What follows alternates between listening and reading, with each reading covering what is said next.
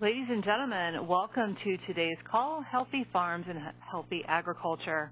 If you haven't done so already, please open your chat and participant panels in WebEx using the icons located at the bottom of your screen.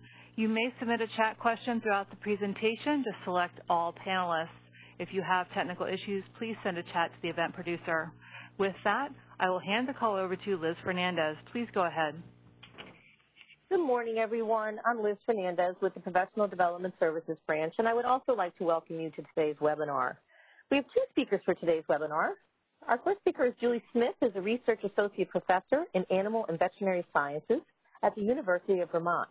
Julie received a BS in Biological Sciences, a DVM, and a PhD in Animal Nutrition at Cornell University. She has applied her veterinary background to programs in the area of herd health, dairy calf and heifer management, and agricultural emergency management. She also teaches the undergraduate animal welfare class required of majors in her department. Julie has conducted training for extension educators, livestock producers, community members on the risks posed by a range of animal diseases, whether they already exist in the United States, exist outside of the United States, or pose a risk to both animal and human health. In all cases, she emphasizes the importance of awareness and prevention. She is currently leading a multi-institutional, multidisciplinary project looking at human behavioral aspects of implementing practices that protect animal health and food security. Joanna Cummings received a BS in horticulture from the Pennsylvania State University with a specialization in vegetable crop and greenhouse production. She transitioned into the communications field after receiving an MS in environmental studies with a major in communications from Antioch University, New England. Joanna has served as Research Station Manager at the University of Vermont Proctor Maple Research Center, Education and Outreach Coordinator for the Vermont Agency of Agriculture, Marketing Manager, Director of Communications, Public Information Officer, Webmaster, Training Program Manager, and Project Manager for nonprofit, government, academic, and commercial organizations. She is currently working with the Animal Disease Biosecurity Coordinated Agricultural Project led by Julie Smith at the University of Vermont. And with that, I'm going to turn the webinar over to Julie and Joanna. Thank you for that introduction, Liz. It's really great to be here with you, and I'm glad so many have joined the call. Our three main goals for being with you today are to introduce the Healthy Farms, Healthy Agriculture project and website, facilitate getting your feedback on the associated Plan Builder tool, and offer opportunities for you to collaborate with us going forward. I want to tell you a little bit about how I got into this area of biosecurity and emergency planning in the first place. I hadn't actually been at my position at the University of Vermont very long when I was approached by the Associate Dean about doing some biosecurity outreach in Vermont.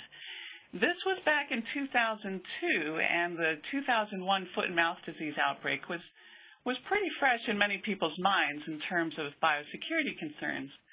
However, in Vermont, what was on people's minds was the seizure of sheep from a farm because of concerns about a novel transmissible spongiform encephalopathy. Interestingly, these two issues were captured together in an ABC Nightline report on August 13th, 2001. I have the video on VCR in my office because I've used the first part of it in trainings. The first part is a video of a British farmer breaking down in tears over the loss of his herd due to the foot and mouth disease control efforts, and that is followed by an aerial view of a trailer entering the National Animal Disease Center in Iowa, supposedly carrying the sheep from Vermont. I don't believe the results of the test of those sheep were ever made public, but anyway, some funds were directed to Vermont to develop biosecurity materials for farmers, specifically targeting farmers with livestock, and that was the start to my career, now spanning nearly 2 decades in this area of learning more and sharing more about biosecurity and animal emergency disease preparedness. Right now, as was mentioned, I'm nearing the end of a USDA NIFA-funded coordinated agricultural project. These coordinated agricultural projects are large. They're multi-million-dollar projects. This was a 5+1 year project on animal disease biosecurity. And we've really been focused on developing innovative approaches to understanding and influencing human behavior when it comes to taking actions that can protect animal health and prevent the spread of disease. For more on the project, I refer you to the project website, which you can find at agbiosecurityproject.org. It's agbiosecurityproject.org. There you can find a summary of presentations and recordings of videos from a symposium we conducted just about a year ago. At that time, the Healthy Farms, Healthy Agriculture website was just starting to take shape, so I really appreciate having the opportunity to be here with Joanna Cummings to talk about a few key features of the site and related activities, and explain how we intend our plan building tool to be used, and encourage you to think about how we might collaborate to promote agricultural biosecurity. And I'd like to pause here and let Joanna say a few words of introduction on how she's been engaged with the project. Thank you, Julie. I came to this project with a background in plant science and practice as in my earlier career. I managed a greenhouse production. I've had my own market garden. I worked on a lot of farms, and several of those farms were very diverse in terms of the crops and the animal species that were raised on them. Mostly, all of them were small farms. So when I started working on this project, although I don't have an animal science background, I could relate to certain aspects of the work because of the conditions that I've seen on farms and how small producers have their challenges in terms of being able to protect their animals from diseases. So with that in mind, I also have a technology background. I've done a lot of web development and integration of technology into organizations, and so that skill has been very helpful to Julie in terms of the outreach part of the research grant, and the Healthy Farms, Healthy Agriculture website is part of that, and the Biosecurity Plan Builder, which she will be talking about during this presentation, is an output of that work as well. And so we're hoping that we can get some feedback from the participants in this webinar in several ways today, and we appreciate your attendance. And I couldn't do this without Joanna, so let's go ahead and take a look. So we're showing you here a composite image of the home page of the Healthy Farms, Healthy Agriculture website.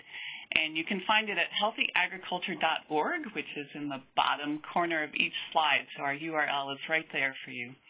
This branding or framing of Healthy Farms, Healthy Agriculture has carried through from that first biosecurity project that I did after coming to the University of Vermont.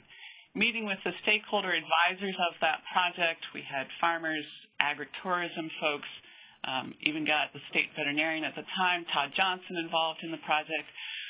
We were really keen on focusing on the end goal, on what it meant to perform biosecurity well, which meant keeping the animals and the farm healthy. So we really wanted to focus on that aspect of being about health and maintaining health, getting there, keeping the farm healthy, and provide resources to help people do that. So about, a year or so ago, the original Healthy Farms, Healthy Agriculture site on the UVM server had to be decommissioned because they were updating a number of things. And so that gave us the opportunity to completely revamp and redesign the site, get updated information onto the site, and carry on the mission of the Healthy Farms, Healthy Agriculture initiative. The really nice thing about this branding is that we're not restricted to a species. We're not even restricted to a kingdom. We can fit plant biosecurity in here along with animal biosecurity, and in fact, we've been visiting with some folks in the integrated pest management community about doing just that. And we've also built this site with a .org extension so that we're not tying this information to a particular institution or part of the country. We want it to be very clear that these resources are meant for people all across the country. We do, in a way, have maybe a bit of a target orientation towards smaller farms, smaller diversified farms and ranches, and those who work with them. So the bulk of the materials on the site are accessible. They're designed to be highly accessible and usable by producers, but we also want the folks that work with the producers to be able to access those materials and some additional training resources through the site that can help them do a really good job in working with people to do the best job they can with keeping animals healthy. So I'll talk a little bit more about how we bring that public and private sector together as I walk through this graphic here. So this is a graphic of stakeholders in food and ag production, from here illustrating the state institutional level to the consumer. The government agency and regulatory folks you can envision are just down the road. If this road continued off the top corner of the page around the corner, we'd have our regulatory and agency folks. And then we start here going along a road past kind of the academic institutions. And this is symbolizing all of those folks at land-grant universities, agricultural experiment stations, veterinary colleges, and in cooperative extension, where there are folks engaged in applied research and outreach who work along with the private sector consultants, technicians, and veterinarians to engage with agricultural producers, whether they're gardeners, farmers, or ranchers, and help those production label folks, labeled here as plant and livestock practitioners, keep their crops and livestock and poultry healthy. And doing so goes a long way towards ensuring safe and healthy foods are available to consumers, who we show all the way down here in the bottom right. All right. And the reality is all of us, no matter what we do for a job, are consumers too. So we are connecting these sectors, and we're really focused through the Healthy Farms, Healthy Agriculture effort in connecting these people in the middle. Who are the folks that work with the farm operators' employees? How do we make sure that they have the best tools and communication strategies to be effective in their messaging about adopting good biosecurity practices and appropriate biosecurity practices? So I'm putting up the next slide, and we're going to put up a poll for you here. And the first poll is asking about your job responsibilities. I just want to get a sense of who's on the webinar today. If you would select the option or options that apply to your position, that'll give me a sense of who's out there, all 200 of you. And this is timed, so you get a few more seconds to put in your response. On some other meetings I've been doing recently, we've had a pretty good balance between regulatory folks and extension folks. I think this audience might be a little different, so I will be curious to see at the end who all has been involved. We've got a few more seconds to go. Oh, and I suggest if you want to select other, like if what you do isn't listed here, feel free to describe what you do in the chat box. And I'll take a look at that later. So if we can we see the results of the poll?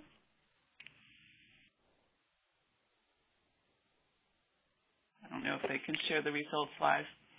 Yes, one moment. Okay. Still calculating results. So we'll get that up there in a second. I'll take a look. Awesome.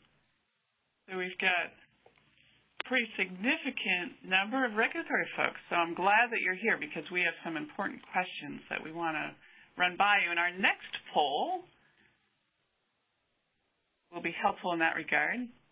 So I'm curious of all of you who are out there, how many of you have direct experience with helping producers develop plans or to review those plans?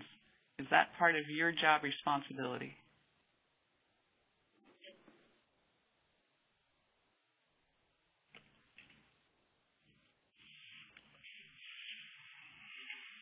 And for those of you with experience developing plans, I'm hoping that you will be thinking as we walk through the different aspects of our tools, be thinking about the questions I have on the slide. What areas of plans are most difficult to get right or to complete in a way that makes the most sense? What elements of plans are most critical to get right so that you as a regulatory person can issue a permit if that's what the producer is aiming for? What aspects of plans that's submitted do you feel could be strengthened? Maybe it's adequate. You can give them a pass, but you wish it was better in some way? What are those aspects of plans? And I've titled this slide with the saying, plans are worthless, but planning is everything. You may be familiar with this saying, and it is frequently attributed to General Dwight D. Eisenhower, and he said something quite similar, quite along these lines. And I think it's really true that the planning process itself is much more valuable than the plan. And you often have to be flexible. You have to change your plan depending on how things are evolving. But if you've done a good job of planning, you'll be able to do that. So we're going to take you through the plan building process that we provide on our website. And I am,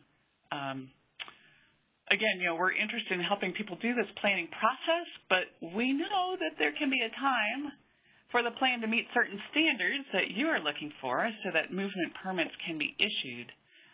So in that vein, we want your critical eye to look at these, and we'll be asking for your responses to these questions in a survey that we'll provide a link to at the end of the webinar. And we'll use this information to do our best to ensure the site is designed to help those developing plans do a better job. So with that, we'll move on and show you what we've got on the site. So the organization of the majority of website content is around the mission areas of prevention, detection, and response or control. So this theme is repeated at the bottom of all the landing pages for each section. There are also species-specific sections. I don't know if you can see my pointers. Livestock takes you to species-specific biosecurity information. Then there's a training section, and we also have a blog. Let me get to the next slide here. You will see in the prevention section, which is the bulk of the content on this site, we are really about the prevention area of disease management, which is what the focus should be every day at the farm level, right? And we've sourced information from multiple highly credible sources, including several associated with participants on this webinar, if I'm not mistaken, and have repackaged it to be accessible in an online format. We are not about lists of links and PDF documents, so we have a lot of resources that are very visual, graphic, and easy to walk through on the website itself. Here you see the STARS acronym. So I developed this framing of key biosecurity considerations in the first biosecurity project that I did, and it includes the more popular IRS, isolation, resistance, sanitation, and we've got the bulk of the resources are organized around these points.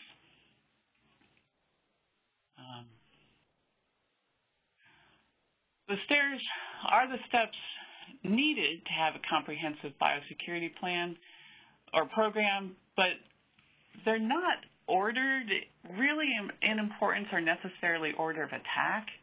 And any of you who saw the original Healthy Farms, Healthy Agriculture video that was produced in Vermont know that I recommend starting with the A, the assessment step. And we've incorporated assessment tools into the redesigned site as well. We also have a crisis communication plan section that provides a planning approach developed by the National Pork Board. What I want to dive into more deeply are the biosecurity assessment and the biosecurity plan template. And I'll pause and see if there's, give you a chance to write more questions. We're going to take your questions a little later, and I just want to check if there's anything that Joanna would like to add at this time. What I can add is, and Julie will cover this later on, so the slide that she's showing you is the section of the website where we have PDF documents that a producer can download, and they can fill them out online. They're a fillable form, or they can download them and write in the responses. But I wanted to add that the content on the website and the content from the biosecurity planning resources was all gathered from sources across the U.S., mainly from Extension, land-grant universities, USDA, FEMA, the National Pork Board, the Secure Food Supply Plans. There's a lot of information across the U.S., and one of our goals was for the website was to gather that, give the appropriate credit, of course, but also to make the steps for practicing biosecurity and developing plans a little bit more consistent in terms of maybe the language, giving those steps like the stairs, the detect, prevent, detect, respond, so that people could keep those easy terms in mind. And we are doing that with the planning resources as well. So it's heavily weighed on prevention, of course. We are going to work on a response piece of the plan, but right now what we're rolling out is heavily weighed on prevention. And of course the crisis communication plan, we go through our website and introduce the concepts of risk communication and crisis communication. And so what we've done here is the National Pork Board has given us permission to use their crisis communication plan template. So we took that and adapted it for someone who has a farm, they have employees, they may eventually have an outbreak where they would need to interact with the press, with a lot of people that are external to the farm, or actually have to serve on an incident command in some way. And if you like what you see on the website, if you are in a state animal health agency that has a website, we would love for you to add a link to healthyagriculture.org to your animal health resource page and make this available to the producers in your state. Going next to planning resources. So the goal of the planning resources, similar to the website, is to create, as well as we can, a one-stop shop for building a biosecurity plan, regardless of the type of livestock or poultry or maybe mixture of species on a particular premises. So as people are going through our planning resources, we do link back to our website, and I'll be showing some bits from bits that are built into, I should say, that have been built into our modularized plan building tool in a learning management system that's been added onto the website.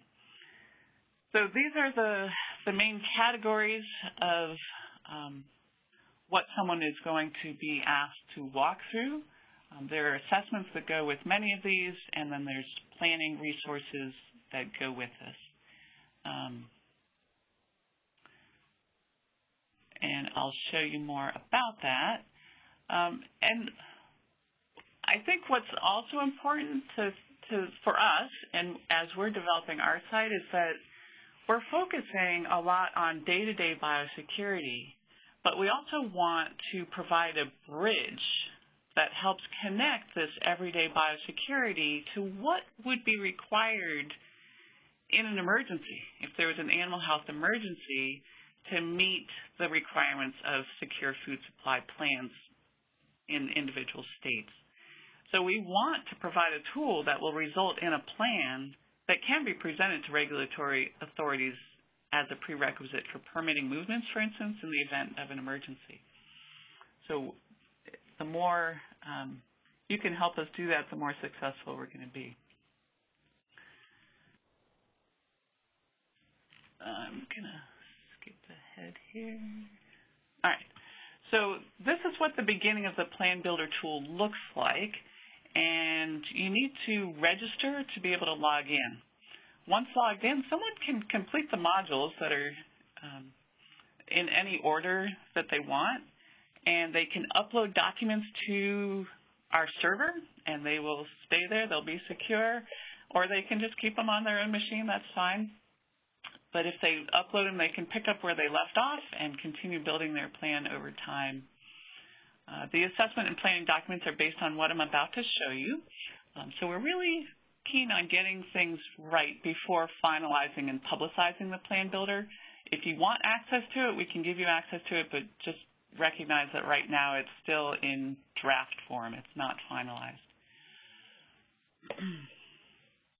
And we will be coming back to you to ask what are areas of plans that are most difficult for people to complete or get right?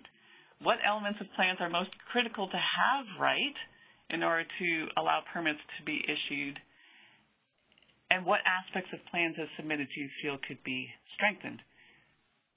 In addition, anything else that you think would be helpful to getting what is needed in the event of an animal disease emergency built into our tools, we're all over it, so let us know. So once someone logs in, they'll be able to work through it. There's a little, it takes them through step by step, and the modules are listed on the left side, and someone can skip around. They don't have to do things in the order that they're listed here.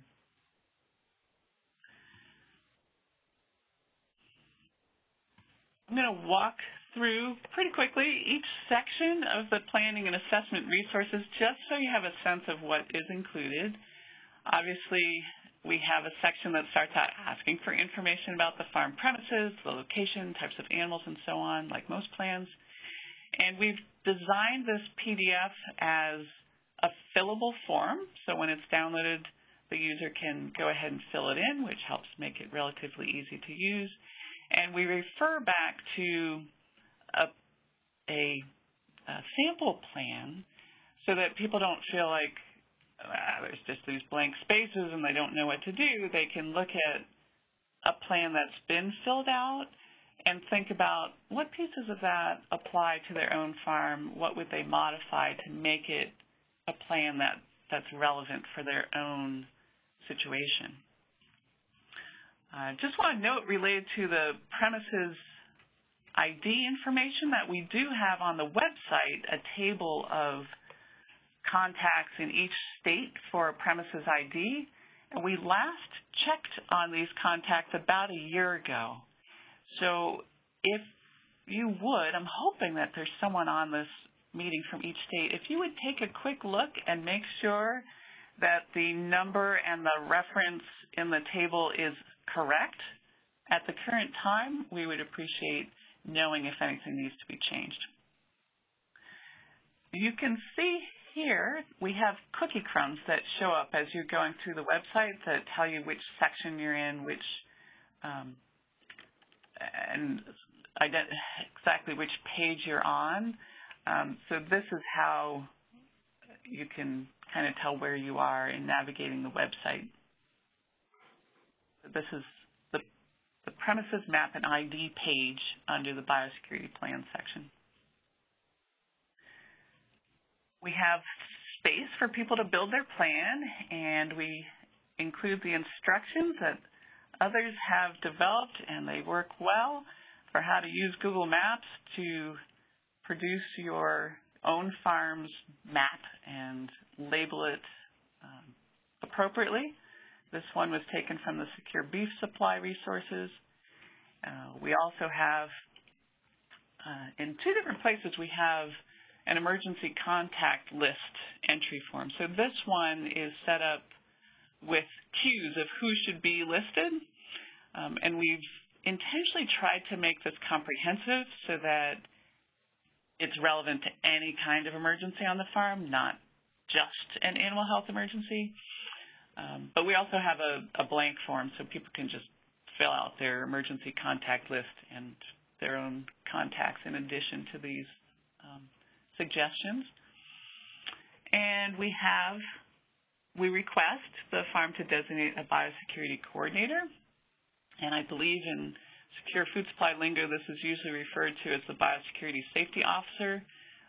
We're trying to use language that will make sense at the farm level while correlating to the requirements without putting off the producer who's filling out the form. So we want them to get through this planning process as smoothly as possible.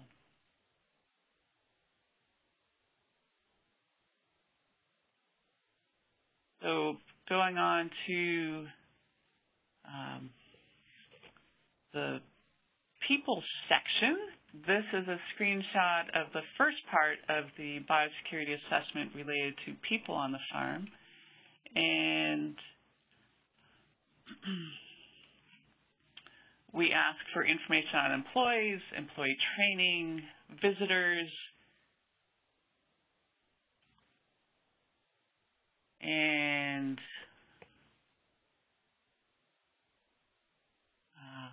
we have questions that can be answered yes, no, or does not apply, and then we provide some additional information.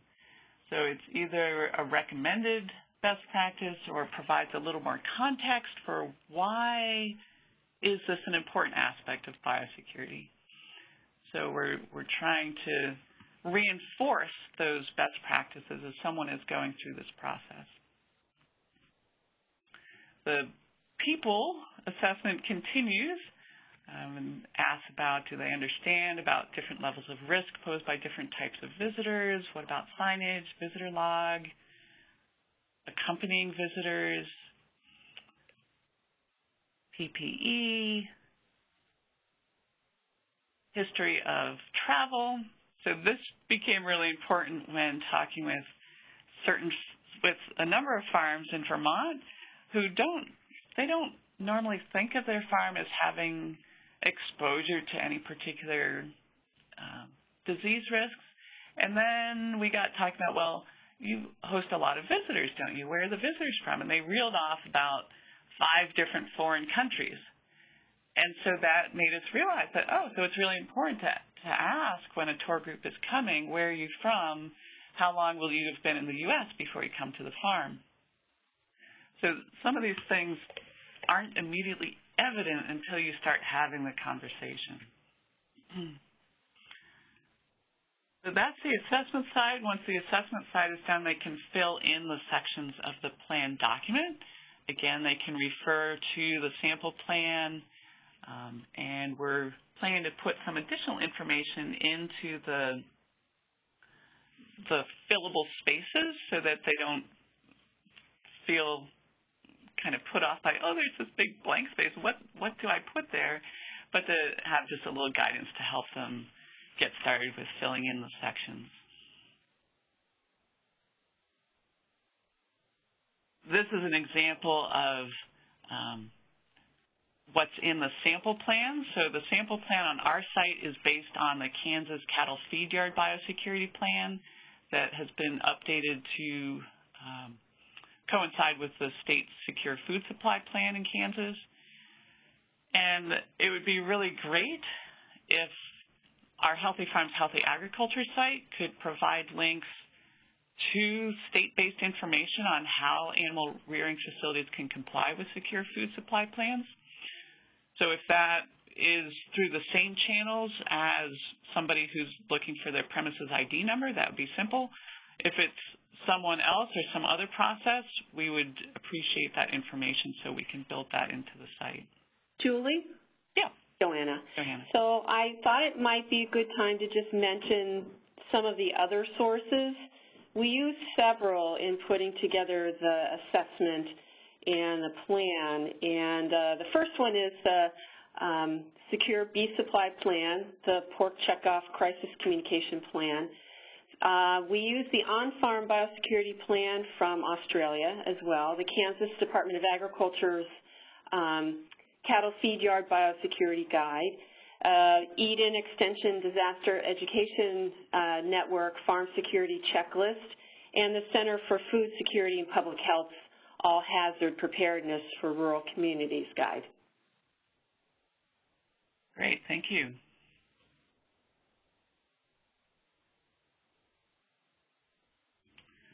So the next section for assessment and planning is around sanitation. So we have a series of questions about how is the sanitation program overseen, monitored, where are the lines of separation, how are they managed, how do they select what products are used, and do they understand the connection between proper cleaning prior to disinfection. So we have all that built into the assessment, and then they can describe the location of their lines of separation, how those are set up, if they have cleaning and disinfection stations on a routine basis, or do they have places where they would put them. That can all go into these planning sections. The next area is around traffic control. We did a little project in Vermont to ask people to tell, just to ask them if they could tell someone who's been on and off the farm in the last couple of weeks. And it was really interesting because as farmers reflected on that, they actually did a really good job. They were able to do this, but it made them realize just how much traffic there is on a farm. And so it really is important to have the ability to control traffic. And so we ask questions about, do you have a plan? Is there a place where people should park? Are you making sure that people aren't driving through manure, getting their wheels contaminated before going somewhere else on the farm? Do they have carcass disposal plans? So that's right here under traffic control, because moving large carcasses is probably going to involve large vehicles. And again, the plan form then has spaces for discussing, are there biosecurity entry procedures, biosecurity exit procedures? Put it all in the plan. Then the next section, which is quite lengthy, has to do with thinking through different aspects of managing livestock really day to day. But this also gets at, are they doing things that are high risk, and how are they monitoring the health of animals on the farm? So are they asking the right questions when they bring animals in? Are they able to isolate animals? Are they able to quarantine new animals? Are they able to isolate sick animals? And once they've thought about that, put in the plan. They can talk about how do they handle new animals? How do they handle animals returning to their facility that have been off-site for whatever reason? How do they prevent sick animals from contaminating the facility and exposing other animals? How do they handle dead stock? How do they handle observation and surveillance? These are all parts of the plan. Then we have a section on farm security. This is important for a number of reasons, and our security concerns continue to evolve. But we want people to, for sure, be able to secure parts of the farm that have hazardous materials, hazardous chemicals. Do they have employee screening procedures?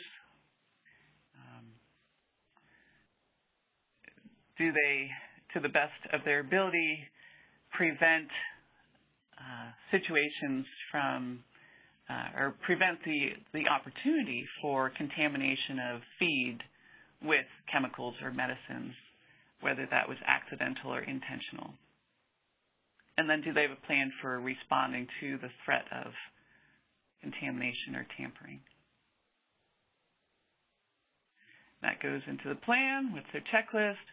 We also have a checklist about rodent, wildlife, and vector control. This was kind of tricky to fit in, so it just follows here because there was room for it. And we have the requisite set of record-keeping forms. These aren't necessarily forms that someone's going to use every day, but they might be.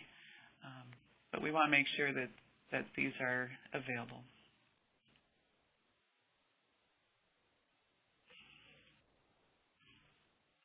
Now, the last section of the plan that Joanna was referring to a few moments ago was the communications plan. So this is based off of the Pork Checkoff Crisis Communications Plan and includes helpful checklists for steps to take in the first hour, the first 3 hours, the first 24 hours, first 48 hours, and the first week following a crisis situation for the farm. And the materials follow right through handling the emergency or crisis, right through debriefing and critiquing how they handled the incident. We think it's great to have this as part of a comprehensive biosecurity plan or build this in association with a comprehensive biosecurity plan. And the crisis communication plan has a section for contact information, and someone could refer back to the emergency contact list they already created as part of their biosecurity plan. So it's good to have that emergency contact list and review it to make sure it covers all hazards that could trigger a need for assistance from any kind of emergency, from a fire to a power outage to an animal disease concern. At the end of completing the plan, if someone's using the plan builder, so this is set up, as I mentioned, in a learning module, learning management system that's an add-on to our website, and it's modularized. And as someone goes through it, they can take their time. There's no time limit on it. At the end, we ask for feedback. So we want to know how they felt that it worked for their situation.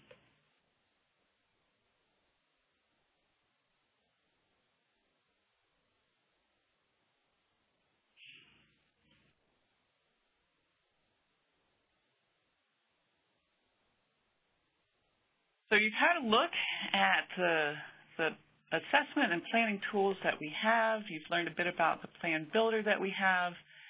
Now we want to just say that we're here. We want to know how we can help you reach small producers in your state. We are definitely open to partnering with states or groups of states to roll out the planning resources and tools to producers in your state. We think these can go hand in hand with the other planning and training tools that already exist. We think that our resources are perhaps more appropriate for smaller and diversified producers, but we've built them in a way that we think is applicable across the board.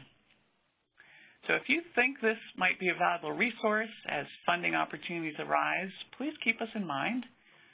And I don't know how many of you are concerned about how much it costs to maintain a website like this, and a website that's not a static site, so meaning we're trying to keep this site fresh and use the blog and other tools to continually bring people to it, and that takes somebody's time. So in the end, to maintain the site and all the activity around it, we're talking $125,000 to $150,000 a year, right? When you count in the staff time, and there's a certain amount that goes to basically maintaining the site and doing analytics and evaluating things and so on. So my funding is running out at the end of the year, so I am always looking for ways to sustain this effort. Maybe it's not, maybe it's just a pipe dream, but I'm thinking there's 50 states out there. If each state chipped in $2,500 to $3,000, we could keep this going. Maybe there's other approaches, so I'm all ears. So anything that we can do to keep this going, I'm happy to talk with you. If states are thinking, hey, that would be a great resource, let us know what you would expect in return for investing in this site. How can we keep it going? We've been doing a couple things to engage with folks and bring people to the site, help people know what's going on, and encourage conversations among people in the biosecurity community, so that middle layer that I was talking about of public and private sector folks that intersect directly with the farm level folks. And this spring, we held our first series of biosecurity community conversations. And serendipitously, I guess, we selected our topic for the first series to be on mortality composting, and our goal was to encourage sharing among those needing help, being new at it, with those with experience. And we coupled this activity with some forums, so online forums where people can ask questions and get information and so on. Well, this topic turned out to not just be a good idea, but it became highly relevant as folks were dealing with high-path avian influenza in turkeys and considering the depopulation of healthy stock not able to go through slaughter channels this spring as COVID-19 disrupted processing plant capacity. But we had great response to these conversations, and we've had a number of people register for our forums already. We are continuing to promote the forums. They do require registration so that everything in the forum is private. They're only accessible to members. Right now, a member can access any of the active forums, but we can actually set things up to restrict participation to a set of forums that's within what's called a category.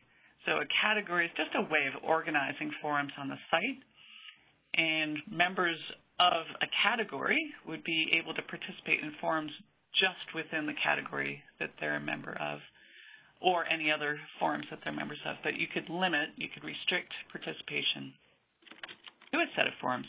So for instance, if you conduct a training and you want to follow up with participants and have them share next steps in a forum, so all involved with the training can track progress of the group together, we could set up a space within the forums for you to do that.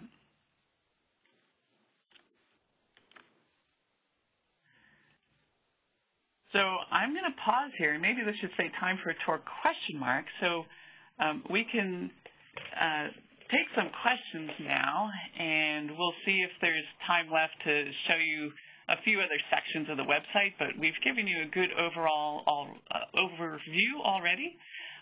So I'm interested in seeing what questions are out there and having some conversation now before we end this time today.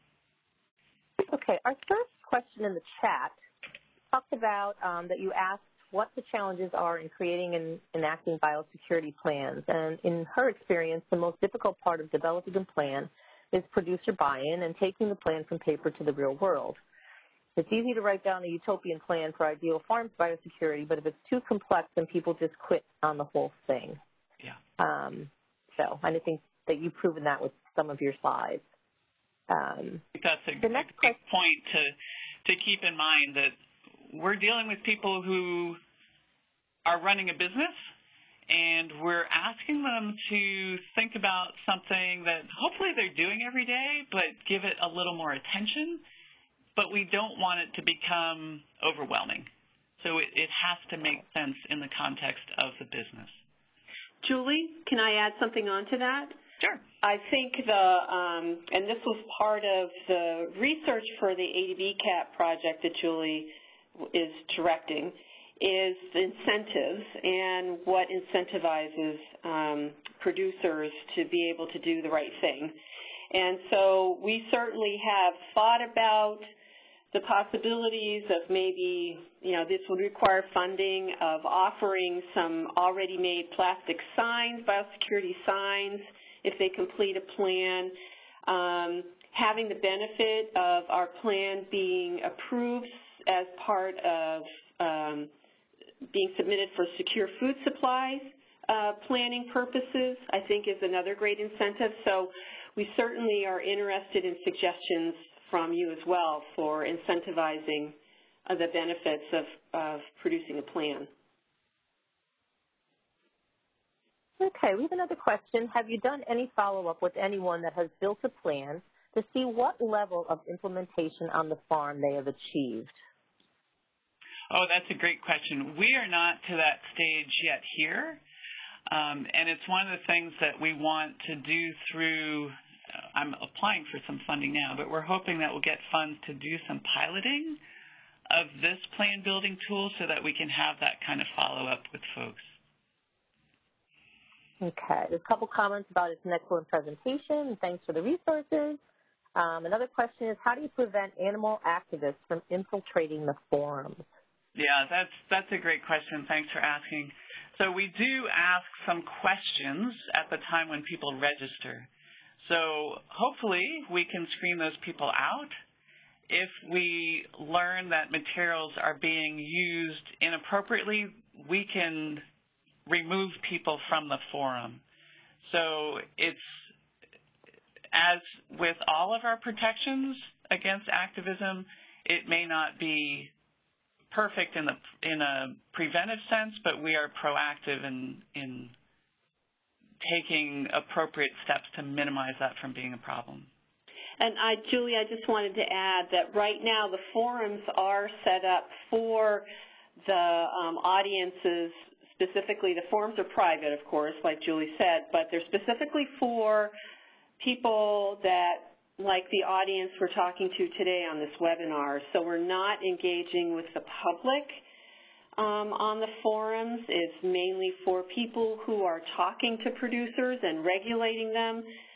And so some of the questions that we're asking, you think, well, maybe somebody could fake the answers. But I'm also looking at their email addresses, you know, .gov or from a state agency or a government agency or from an organization that we're familiar with.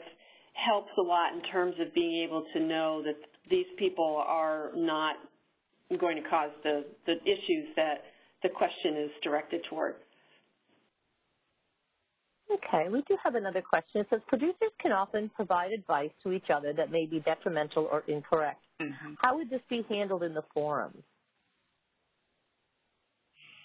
So again, the forums are not meant for production level people directly, but for the folks that work with them. And so it's a great opportunity for us to identify where people might have misconceptions. And by having this blend of folks with more experience and those with less experience in the forum, we can help share the information that is considered, at least from those folks that we've identified as experts, to be the most accurate information to be going forward with. Because the reality is that we want to also be sharing things that people are doing that are innovative.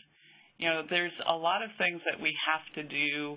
You know, we've found some actually related to our discussions of mortality management where people are trying to find approaches that will work in particular situations. And so they might be trying something that someone else might not think would work, right? But they're going to try it and see if it works, and then they can share how did it go. And so that helps expand the knowledge and the tools that people have available. So we do have one more chat question, and then we'll kind of open it up for verbal questions if there are any. It says, will all species have specific resistance recommendations, vaccinations/tests? I was looking for this for the swine and cervids. Yeah, thanks for that question, Carol. So we don't intend to be a prescriptive site. So we're trying to minimize having specific guidance, particularly around pharmaceuticals. We want people to talk with their veterinarian who best understands what the local situation is, what are the issues of most concern that they should be protecting their herd or flock against. We want the site to focus on the other aspects of management that support animal health, with the idea that hopefully if we do a good job there, we can minimize the need for other types of purchased interventions. Okay. Are there any verbal questions?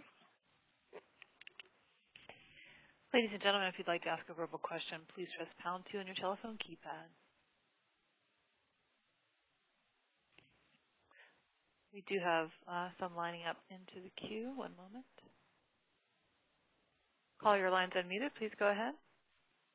Great, thanks. So hi, Julie and Joanna. This is Jane Rooney. I'm the Director of One Health in Veterinary Services, APHIS. Great site, and I actually went to it myself because of COVID-19, we've been looking for resources that we can provide to people on general biosecurity and how to, set up biosecurity on all different sorts of premises. So I really appreciate that. Also, and I'd love to talk to you offline, actually, about some other things. Also, just wanted to say I was deployed to California last year and was working on the biosecurity aspects and building plans and whatever. So I would say if you haven't spoken to California CDFA, if anyone's on the line, I know they have a lot of experience of building biosecurity plans and trying to assess them on small entity farms that I think could be quite useful feedback. Right. Great. Thanks for that comment, Jane. Glad that you're on and look forward to talking with you after. Thanks. And ladies and gentlemen, if you do have any more questions, you can please press #2 on your telephone keypad.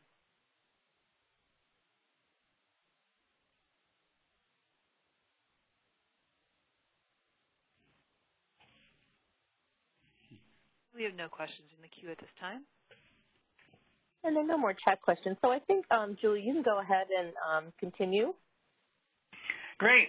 Well, we are almost at the end of the hour, so I am not going to take you on a deeper dive of the site. I encourage you to visit the site, healthyagriculture.org, and do check out the assessment and planning tools and let us know ways that we can make those more useful, and not just at the farm level, but at the regulatory level if someone's presenting you a plan. And I just want to thank Dr. Lori Miller for the opportunity to be with you here today, and we appreciate your feedback. We hope that you will go to the feedback form and answer those questions that we've had you thinking about as we walk through our planning and preparedness tools. And we look forward to partnering with you to enhance preparedness and planning in the animal production sector. So I guess I'll conclude by saying be well and biosecure. Thanks, everyone. On behalf of the National Training and Exercise Program, I'd like to thank Julie and Joanna for the presentation today, and also thanks to everyone who attended the webinar. The NTEP's next webinar is on Thursday, May 28th at 11 a.m., and the topic is the National Veterinary Stockpile Resource Ordering. And also, just to remind everybody, if you have ideas for webinars that the NTEP can explore for our emergency preparedness community, please feel free to contact us. You can find recorded webinars on various topics on the TEP video gallery at USDA APHIS website. And with that, I will say have a great afternoon, and hopefully you'll join us next Thursday. Thanks so much. Ladies and gentlemen, thank you for attending today's conference, and thank you for using Event Services. Your conference is now ended, and you may disconnect.